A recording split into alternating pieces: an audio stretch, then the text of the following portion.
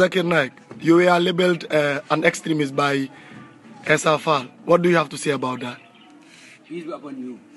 The first thing that I want to say to Essa Faal is that he's not a true Muslim. I came into the Gambia in 2014, October 2014, under the request of the former president Alhaji Yahya AJJ Jammeh.